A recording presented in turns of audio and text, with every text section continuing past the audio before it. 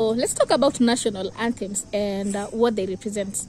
So generally, it's common knowledge that a country's national anthem really plays an important role both within its borders and also at the international level. And just like the national flag, a country's national anthem is meant to represent, the national pride as well as its unique identity. The sense of national pride extends even to the international levels when you're talking about maybe when we play our national anthem when we have a play at the Olympics. And this is just in their honor. So there are actually countries whose national anthems have no lyrics, and that was what I wanted to present to you for our insight today. But then I thought just mentioning the countries wouldn't be enough. So when you're looking at these countries, according to the research I've done, there are actually 4. So we have the commonest one is Spain, and then we also have Bosnia and Herzegovina. We have San Marino, and another one is Kosovo.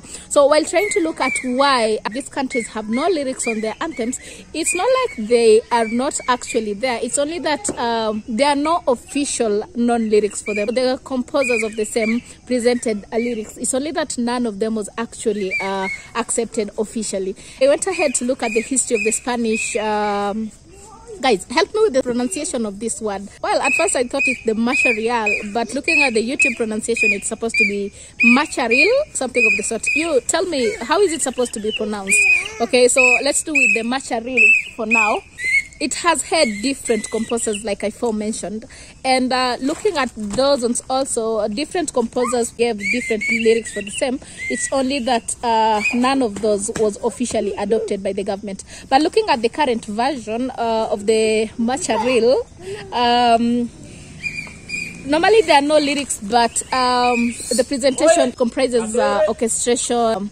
There is playing of the organ and other musical instruments, okay? And the current version of the Macharil was composed, or rather was purchased, by the Spanish government in accordance with the Royal Decree on October 10th, 1997.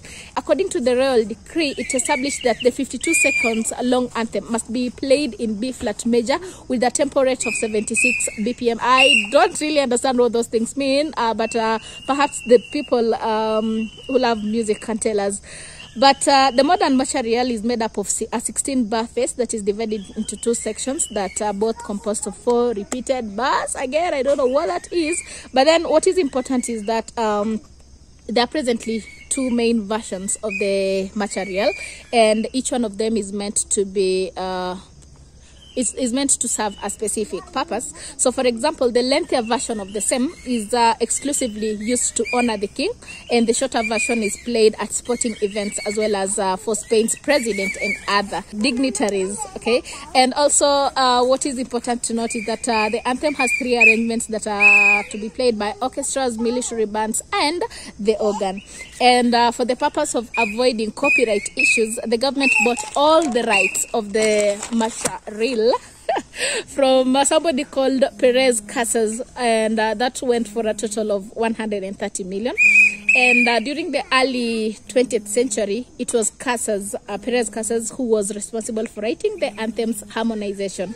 But presently, the Macharil is owned by Spain's Ministry of Culture, and it charges copyright fees for its usage. So sorry for a lot of nonsensical information, but the main idea here is that these particular countries have no lyrics, not really because they're not there, but it's because none of those ones that were presented were nationally accepted, or rather none of them was made official. So that is for our insight today. Until next time, it's bye for now.